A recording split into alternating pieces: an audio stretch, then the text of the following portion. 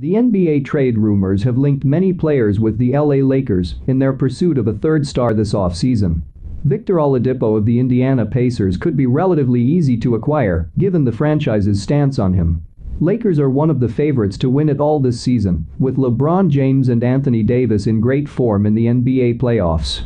Their supporting cast, on the other hand, has failed to perform with any sort of consistency. They have sometimes looked great, as they did in Game 5 of the Western Conference semifinals against the Houston Rockets. However, no one has stepped up as the genuine third option on that team. NBA trade rumors have discussed Kyle Kuzma's future, so it is unsure whether the Lakers believe in him in the long term. Heading into next season, the Lakers need a good third option behind LeBron James and Anthony Davis, one who is willing to take on the pressure in the absence of either of the two main stars. The only player on the Lakers roster who has averaged more than 10 points this season other than LeBron James and Anthony Davis is Kyle Kuzma. Kuzma scored 12.8 points, albeit on just 43.6% efficiency from the field and 31.6% from three.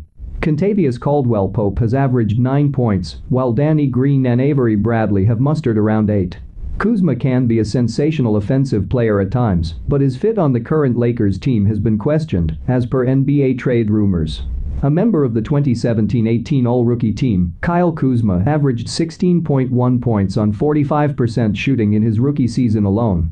Clearly, his current season statistics are a far cry from what he is capable of doing. If the Lakers want to be truly elite, they need someone other than James or Davis to give them at least 15 points on a nightly basis. Apart from Kuzma, the other bucket getters have also gone cold on several occasions, causing the two stars to take on extra scoring burden. Danny Green, Avery Bradley and Alex Caruso have all scored with an efficiency of under 45%. Only Kentavious Caldwell-Pope has managed to keep it above that mark, but as we know, he often struggled to buy a three in some rough patches. One trade option the Lakers must consider is Indiana Pacers shooting guard Victor Oladipo.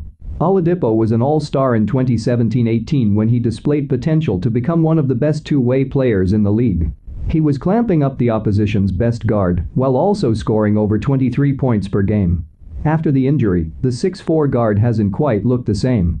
There have been instances where Victor Oladipo has looked at his usual best, but overall, it's been a struggle for him to return to his all-star level of production.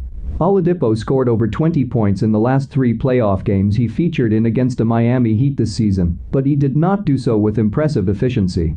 Perhaps a new team is what could do the trick. He's on the last year of his current deal, and the Indiana Pacers are willing to listen to options for their once all-star, according to NBA trade rumors. There is a major chance that the 28-year-old may reject a new contract with the Pacers, so it is best to let him walk now. As per NBA trade rumors, any deal would include Danny Green, who hasn't quite looked at his best in a Lakers kit.